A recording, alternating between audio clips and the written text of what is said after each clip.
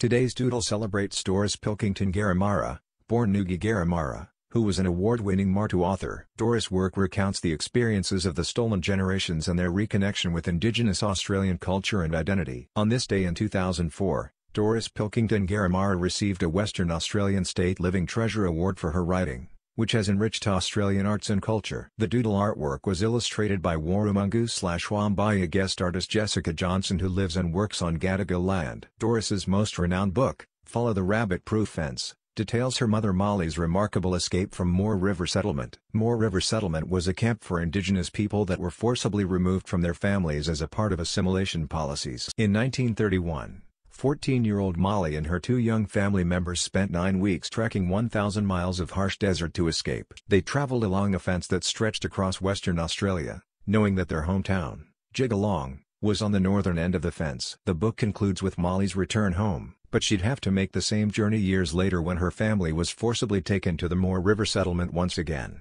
Doris Pilkington was born Nugi Garimara on July 1, 1937, in Western Australia. In her book Under the Wintamara Tree, she wrote about her experience dealing with cultural erasure when she and her baby sister Annabelle were forced to accompany their mother to the camp. When Molly made the second long trek home with 18-month-old Annabelle, she had to leave 4-year-old Doris behind as she couldn't carry both daughters. At Moore River Settlement, Doris slept in rooms with barred windows, learned to feel ashamed of her culture, and received punishment for speaking her native language, Marjudara. Those who tried to escape were held in solitary confinement, and Doris wouldn't get a chance to see her mother again until age 25. After years of unlearning the shame around her culture, Doris took ownership of her birth name and began speaking and writing in Marjudara. Today, her stories inspire Indigenous Australian people to reconnect with their stolen heritage. Thank you for sharing your people's story with the world and encouraging a reclamation of culture, Doris Pilkingtone Garimara. Special thanks to Doris's family for their collaboration on this project. Below, her daughter,